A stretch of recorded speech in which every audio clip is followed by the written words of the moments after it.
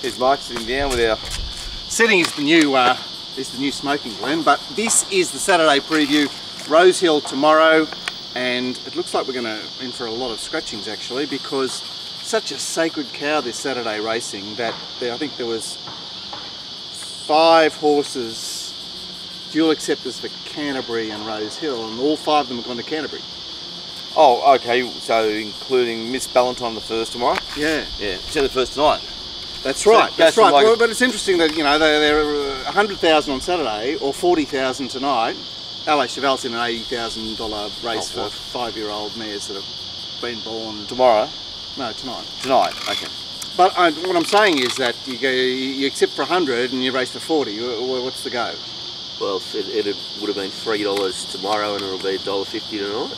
So those ratios sort of work out now. Well, Bigelow Gord there, who's just picked himself up off the sick bed to back up off his Moonee Valley preview last night. Glenn, Rail goes back in the true position. That's good news. Great news, yeah, great news. Been racing very fairly anyway, Rose. That's been great. Well, except for last week. Yeah, okay. Besides that. And yeah, I would, you know, touch of rain, but perhaps touch of rain, touch of hose. I think we're in for a good looking set of races tomorrow. Yep. And anything else to report before we get going? No, not much. Just getting ready for the tonight at Canterbury, tomorrow at RHIL, which will be exciting. Manning our mail for you tomorrow, and of course the Christmas party next Friday for all Punters Show people. Well, not Punters Show. Punters Show people are welcome. It's the RacingRant Christmas party, and I believe that trainers and jockeys and stewards are welcome as well. I haven't barred anybody, so any of the jockeys out there that want to come next Friday, you'll be most welcome. Meet some of the punters that pay your lavish lifestyles and look after you. Any of the trainers want to come, that'd be great. I'm tipping we might be able to get Bjorn Baker. I think we might be able to get Lee Curtis. I don't think we'll get Chris Waller. No, Chris will be busy filming his show. Anyway, it's on at the Rose of Australia, which is up the road here, corner of Swanson Street and George Street in Erskineville, and we're from 4 o'clock taking up the terrace, which is upstairs. There it is. Just come along, say hello to the boys. Anybody else wants to turn up, turn up. Hope Teen Queen comes to 10. We'll extend a special invitation to Teen Queen. I think we've got Moonee Valley night racing on that night, so bring a bank if you want to bet. Yeah. I might play bookie, middle toe. Yeah, middle toe. Oh, come on. Middle toe. Oh, it's got to be 10. It's got to be like at least 5 or 10% on top of middle toe. Fucking bullshit. I play middle toe all the time at the pub and lose every weekend. Yeah, really? Wow. Right, okay, so race 1 is field of 4, because Miss Ballantyne, as Glenn pointed out, is running tonight, and markets to be shaved with the reduction for the $6.50 with Miss Ballantyne, but $1.85 Zumbalina, $4.80. What's he say? Cadogan. What does he say? It might be $4.80 though. Well, it'll be like $4.20. Yeah. Oh, you just send his mark. Yeah, keep going. All right, $6.50 Fiery Trail and $9.50 Gold Artisan. You can take the deduction out. Okay. Yeah. What do we do? Fiery Trail straight to the lead. Well, straight to the lead. He's back from a mile where he could barely go. But he takes up the running. Takes up the running. Gold Artisan looks to race forward. Perhaps Zumbalina is box seating, and Cadogan is seeing them all, I think. Well, Rory looks to get a PR, gets a split and obviously wins. Zumbalina. But it'd be interesting to see. They're unlucky in a 4-horse field. Sorry, there's a Huey on back on cold. What about that dirty, filthy caller? Huey needs the helicopter rescue or some fucking thing. Gosh, I can't stand him as a caller. He's not funny. And punters don't want him. He tries very hard. I know he does. He does try hard, but... Is there an angle here, G. Pollard?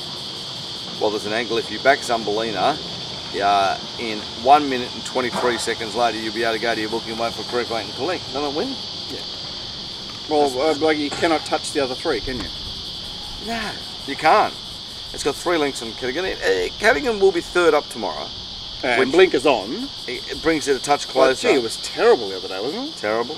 I think Fiery was flat as. Well, Fiery Trail, how bad was the run of Fiery Trail last week at Warwick Farm at a mile? Terrifying. Where shitbags Valentino Rossa has nearly grabbed them in the and the favourite never ever got a look. At the $140 in the 5-horse field, care of Betfair, the only place you can bet sometimes. And Gold Ellison, Mornington Maiden winner. What do you do, Gordon? Great pen there. Pen job. Pen job, yeah. Well, what about the fact that it started $41 in a Ballarat maiden on debut? Team Hawks. Well, I didn't get back that far. Just by the time I got back to 4 runs ago, I'd penned. Right. I'm tipping number 1 to beat number 3.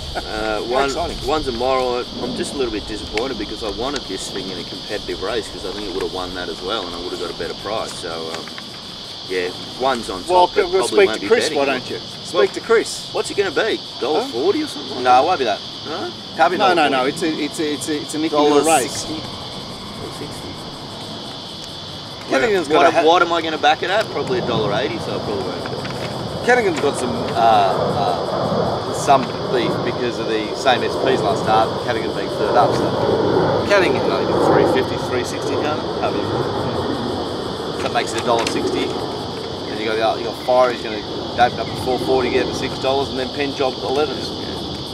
But I think it'll win, big deal. How exciting! Yeah. A very, very ordinary start to a nice meeting. Much better race. Race 2. It's the Golden Gift.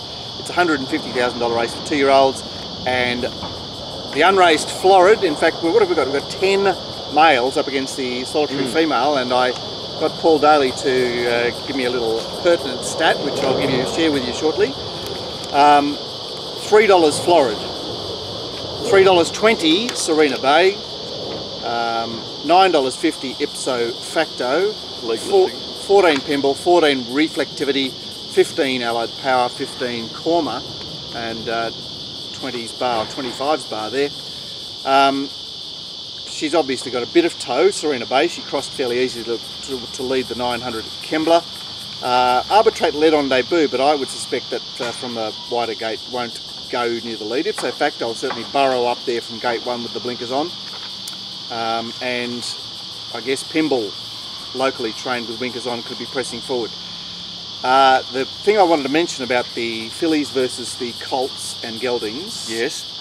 Early season. So to December the 31st. Yes. I said, Paul from Ratings to Win, interrogate that wonderful Axis database. The question is, how do the fillies go against the males up to December the 31st in Metro Sydney races? Good question.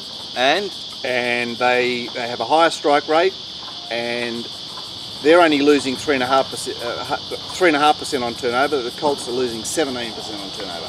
Okay, so it boxes are tick there. Yeah.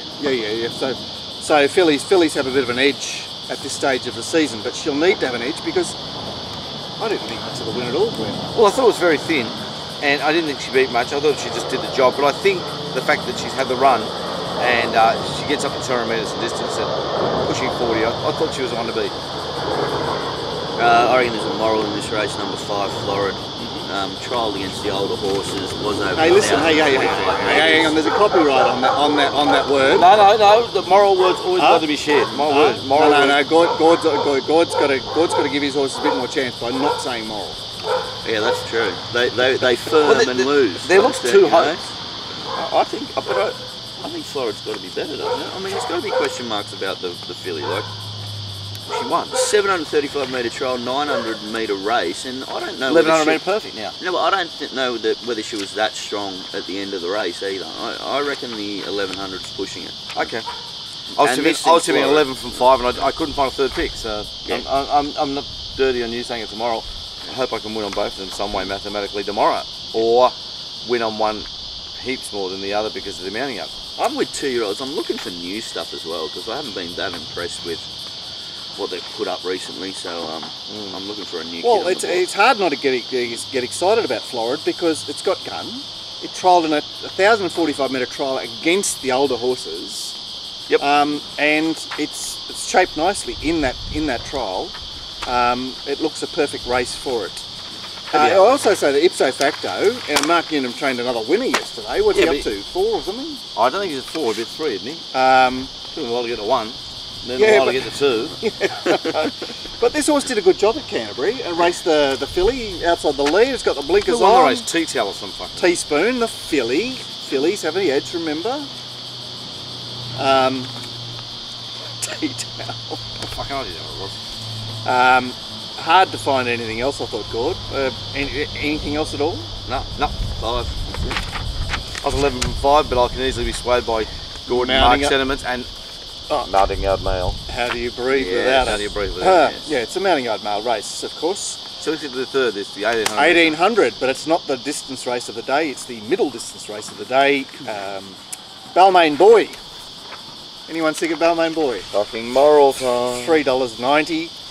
$3.20 is actually favourite Leopari. What was it? $7 SEL. $10 Montauk. $11 Pianissimo. $16 Hunter Jack. And I missed $12 Promas. Anyone want to be on Pianissimo who's about 10th up or 11th up or something in this preparation? No, it's fucking moral time. Way you go, Glenn. He's actually only 9th up. Oh, it's unbeatable. Complete line chase and 4th up tomorrow. Leopari, Brendan Abdullah, Seawaller. Absolutely charges through the line. 1550 up to 1800. It's proved every time from the yard. Unbeatable. Moral for me. Number 7. Who? Leopari. Yeah, up here you go. Even I was going to have an even billion there. That's the same horse. Middle toe. Middle toe. Turnover. Turnover. Just trying to help Racing New South Wales. We'll get our comms down on Betfair. Looks unbeatable. Yeah, and it's just $3. It's done it with style. Right stable for 4th up. There's PREV. Brenton Abdullah on board. I reckon he's got some fantastic rides tomorrow. And it's got the very strong lucky fish form ride. That'll are you get being tongue-in-cheek then? Well, I went looking for it because I agree with you. It's very likeable in this race. Yeah. Very, very likeable. Well, there's something that you just want to go, oh, no, not really. Like you go Shell, really? Montauk, it just Balmain Boy. Just could be a bit of a steady race here, you know. Like Balmain Boy is... Balmain Boy leads tomorrow. It's nothing down the bottom. Shalmanisa has been Talking about the morals, we got up again last week. Yeah, new Tipperary, and even carried Jay Ford to get up. I said, the earlier one whatever you have on Luberton, then double the bet on new Tipperary. How are you going to lose? You can't lose. You got to win. If you have 1,000 on the first, you're having 2,000 on new Tipperary. You get back 6, you outlay 3. Fantastic. Sounds right to me. And it clearly was a super moral because it beat the buyers and it carried Jay Ford. Exactly. That's just enough to turn me off backing it for an unload. yeah. Fuck funny. I know, this is the text message has got to leave a question mark. It's a tortured text message, that one. It was a tortured race. Glenn was asking me, can we put that in? Can we fit that in? I was looking at him like this in the mounting yard going, and you know what? Jay Ford does a good job. He does a good job. Who was the horse he rode at the Hawkesbury? Marketplace. What's my famous Seamus? He rode at Hawkesbury. Oh, he did a good job on that one. Group as well. 1 winning jockey. My word. Anyway, Glenn, this 1800 metre race where you've declared Leopari, which is fine and fine and fine and fine. I have Balmain Boy leading. SEL will box seat. Shalmanisa will be closer to the speed tomorrow. And any word on Promas, which has obviously had 2 runs for Hawks. It was legless when it was with Snowden. It went north and looked legless again. But it's been hard in the market in 2 unsuitable races at Warwick Farm. And man, it just threw itself at the line the other day. I agree with that. I do agree with that. It was the one horse I thought had a little bit of DF, 3rd up tomorrow, and it's come back. And I think the horse is flying. I thought the run the other day was unbelievable, but it just doesn't have the class. I didn't think it did. Yeah. Interesting runner, but an interesting race. So, okay, so fucking moral, Glenn. What price will it start? $2.40. You heard it here on RacingRant, and you'll get your chance to give Glenn your envelope next Friday. And I won't be expecting anything, but it'll be just nice to see everybody and to get the punting community together with the stewards and the jockeys and the trainers and everyone happy. Anyone who works at Racing New South Wales, most welcome to come. I don't know. I spoke with Racing New South Wales yesterday about the party? No. About the vision for Cessnock trials and no times. Oh, that's handy. This is an absolute beauty. So the Sky Channel truck broke down. Really? And the course electrician, he called in sick. Oh, the double whammy. Yeah. So unlike it's a proper set of trials, like this, I don't know, 8 trials or 60 horses or something. A few running around at Musselbrook today and Canterbury tonight and a couple at Rosehill tomorrow. Funny. No times and no vision. There we go. Well, we're in Melbourne. Race 4 is the highway, and yet again the biggest field for the day. $4.40 Delightful Feeling, 4 weeks since his most recent highway appearance, a winner. $6.50 is Twilight Charade, $6.50 Al Cubana, $9.50 is Bill and Eve, $9 Gambled on the back up from Goulburn there on Cup Day. $11 the next to $11 Major Sharp, $13 Top Magic, Long Odds the others. I had the next to heading well forward with Twilight Charade underneath him,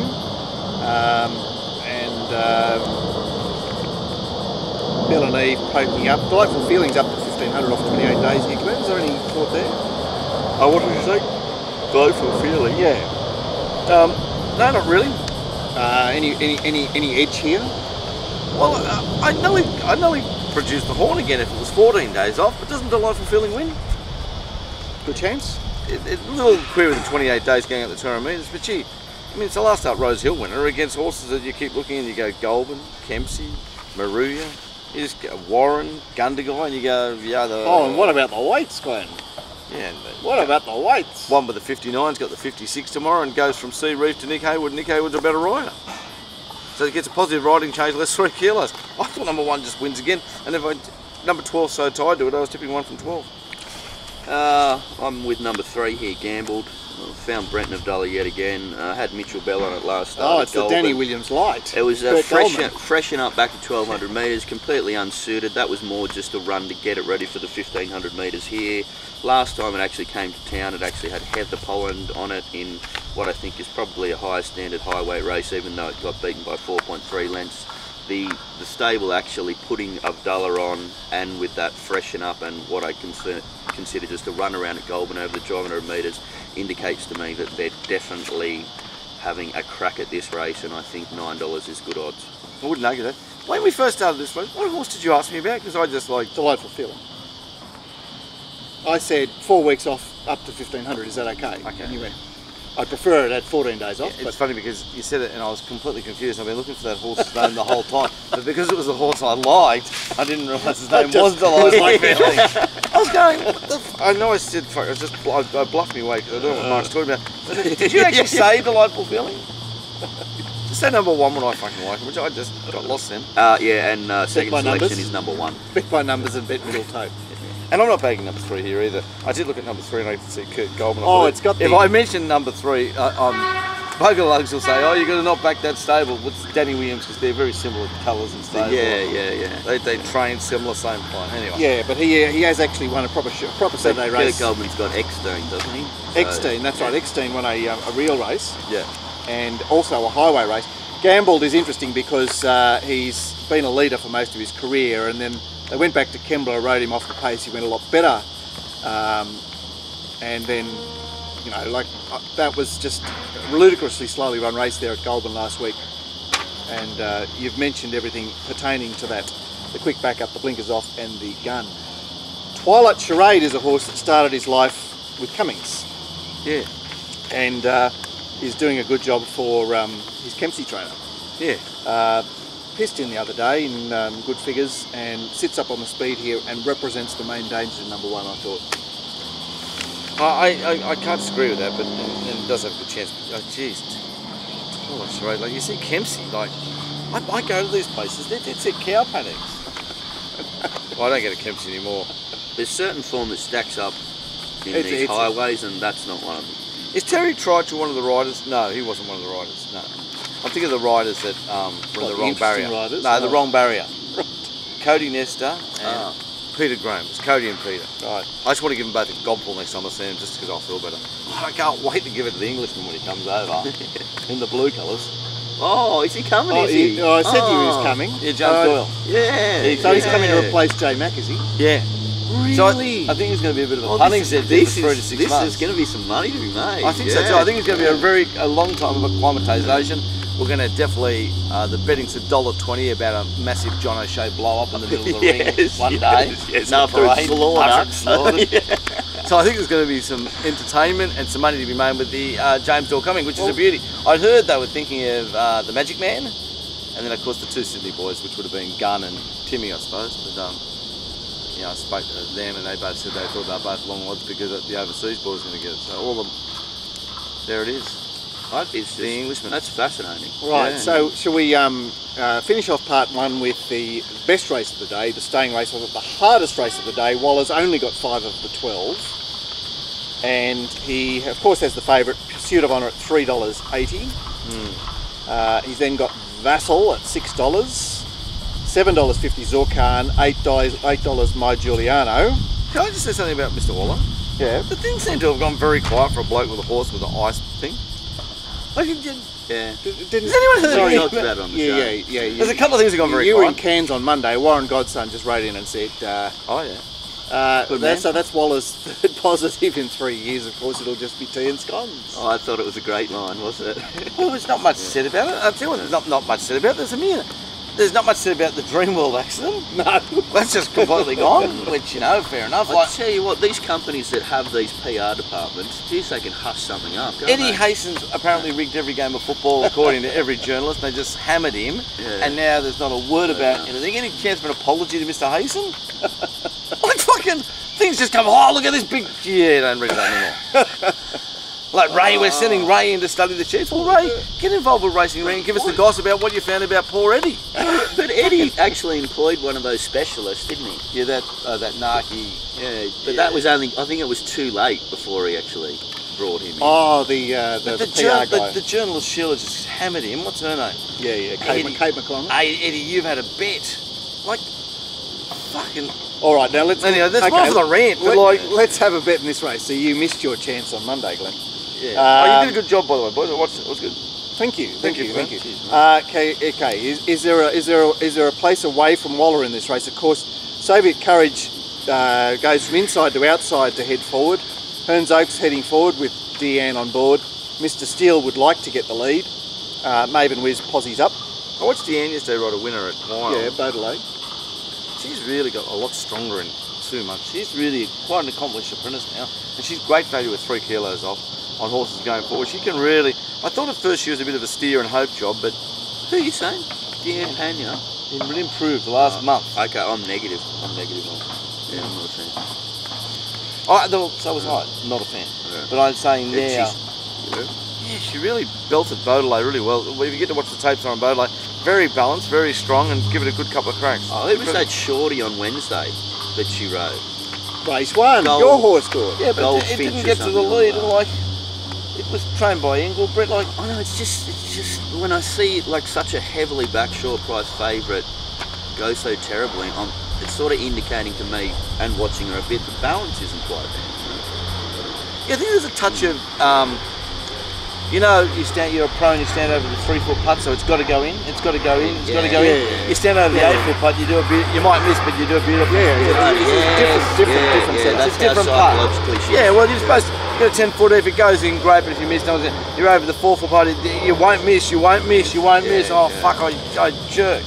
Yeah, And that's why you stay with the pointy end in that price range. My word. yeah. You know, like it's got to be Bowman and Waller. It's got to be Wolves have to all be sitting nice. You know, Pointy ends, you got to have trainer and jockey, don't you? Top trainer and jockey. We've got Abdullah on this Moral Tomorrow, trained by Waller, 4th up.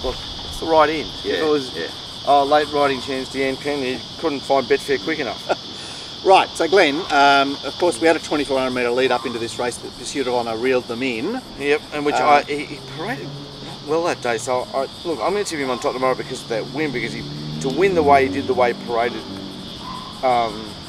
sort of was it very unusual. But if he parades well tomorrow, like he could be sent out tomorrow, or he could actually get worse. So what I remember that is he was particularly thin last start, which is a terrible thing for a horse. I don't want to talk too much about it, but So, sorry, you're saying he could do better, or that he might be on the way out? that's what I'm saying. Because you were saying the same thing about the bull last week. Yeah, that's what I'm saying. Yeah, And of course these things don't come out till they don't come to me till mounting up, mate. Yeah, I'm not like yeah. holding them back. You can't You do could it. say it with more confidence if Waller wasn't the trainer, because he can fix them up, can't he? So He's the best. He's the best. Like he's got the green light, but he's also the best. He's Yes. going to get to those charges soon. Certainly the horse to beat here, Pursuit of Honour. Yeah. I've had a bet here, Maven Wiz, which is at $13 on the 10-day backup. came back up from Melbourne. He's done a very good job this preparation, and of course was very adjacent to Pursuit of Honour when they last met at Randwick. And down to 9.5 kilos. My word, yes. Oh, the weight. That's a lot of weight. The weights. They'll save you the weights. And we talk about some of the main chances here. Vassal, who hasn't had a run for a while and has never actually seen 2400. Oh, funny horse. Oh, no. My Giuliano, just keep persevering with him. It's like 3 weeks round off, and round and round going and up round. 500 metres and racing really well. Zorkan got a kill at Kembla the other day after being readied for a race to start before. It's a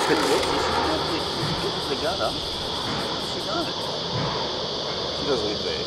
Oh, so she's done that. Yeah. That's memory. Oh, this is a blind person walking by. Just how good they are just fascinates me. I dig blind chicks. Yeah, so do I. They can't see me. I'm more of a tan. Straight away you're handsome. Yes. There's a lot to like about a blind chick. And then if they're deaf as well, that's not bad. And they're dumb too, so you get the whole like, hello life, who's there? What the I fuck? wouldn't like it. You know how they talk funny sometimes? The deaf ones? The deafies? Yeah. Bring you up for dinner. Like that. No, it's like, oh no, I don't even Oh, where's Dicko when you need him? Dicko's not a blind chick.